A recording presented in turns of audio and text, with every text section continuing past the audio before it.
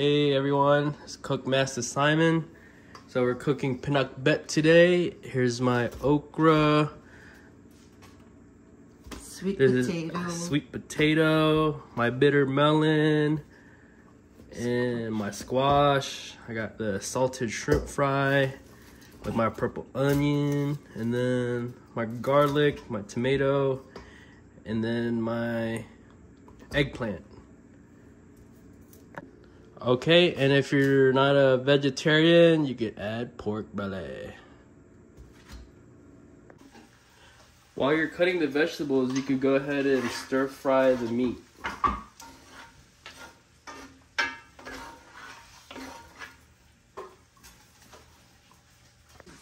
Okay, so I have my vegetables cut out already. This is the squash. The string bean should be about this size. And then the bitter melon should be about like that. And then the okra. And then I have my eggplant.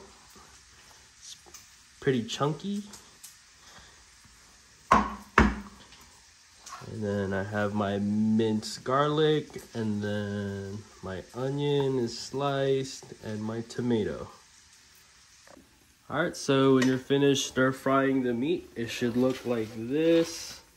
And then when the meat's this color, this is when you add your garlic, onion, and tomato. And you gisa it with the meat.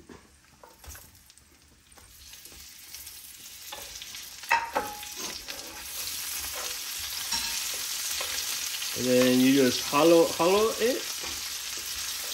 You have to say it in English. Yeah, stir it up.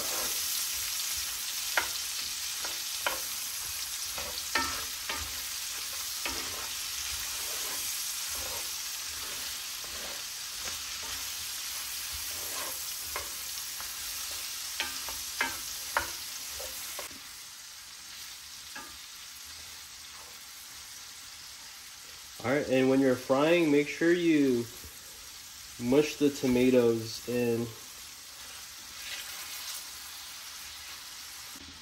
Okay, so when you're finished gisaing the vegetables and the meat, you're gonna add the shrimp paste. So sometimes these are tricky to get off, so if you just hit it with the elbow, it should do the trick. And then you're gonna add about 3 tablespoons of shrimp paste.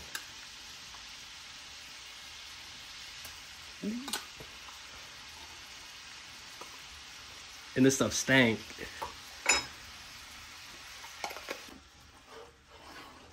Yeah, so just make sure you mix that shrimp paste in there really good.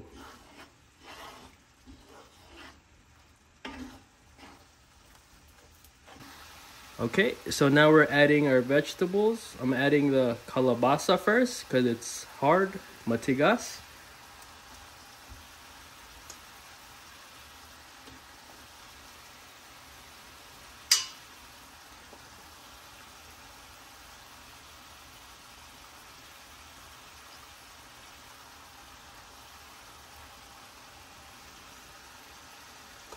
Alright, now we're adding the sweet potato or kamote.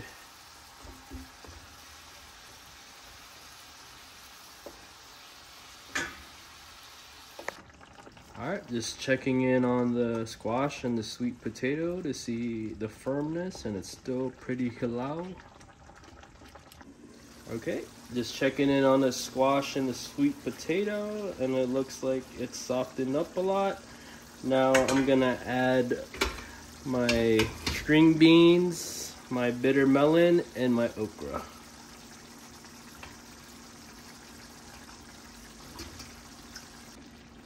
Alright, so now I'm just mixing in the okra, the string beans, and the bitter melon. And once we get it mixed in, we're gonna put a lid on it for about 7 to 10 minutes. Alright, now it's time to add the eggplant.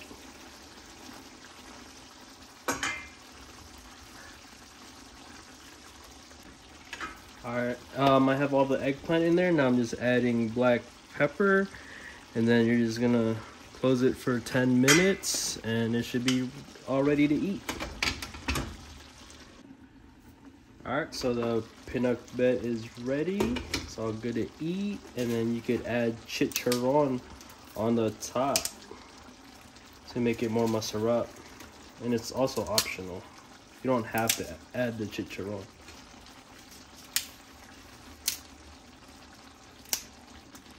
Alright, now you have all the chicharron in there and the pinakbet is ready to eat.